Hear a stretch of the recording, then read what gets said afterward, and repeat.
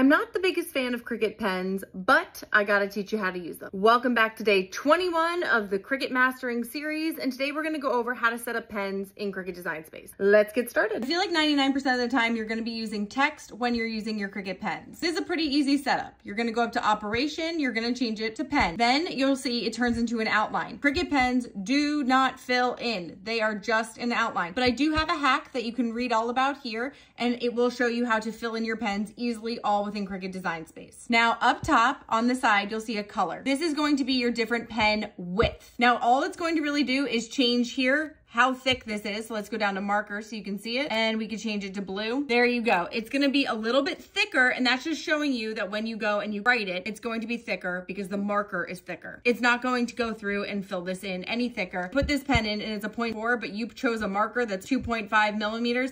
It's not going to make it 2.5 millimeters. It's still going to be 0.4. This is just a visual guide for you to see. Now let's say you're working with two different colors. It's going to have you put your pen in first here, and you're going to have this right, and then it will stop your machine, have you switch out the pen and put in the next one. Now the last thing is, if you're using text and you're writing something on a piece of something you want to cut out, so you're gonna have it write it out, and then you want to attach it. Say you're making a card.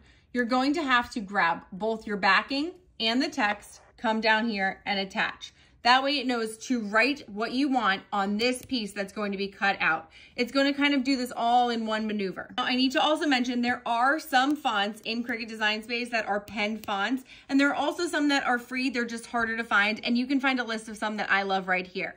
Now they are writing fonts, so the pen will write it just like you're writing with your hand. So there is that you can use. However, if you're not paying for Cricut Access, a lot of these writing fonts are going to be a paid access feature. And as we all know, I hate Cricut Access. I don't pay for it. I find everything for free. And a quick little setup. You'll remove your cap and put it on the end so you don't lose it. You'll open on the side on compartment A. You will press this down. It sort of clicks, and then you'll close this back up and it's ready to write. When you're done, make sure you pull your marker back out and put the cap back on so it doesn't dry out, and then just save it over in the side little cup. If you still have any questions about Cricut pens, please let me know so I can answer them all. I hope this helps, and stay crafty.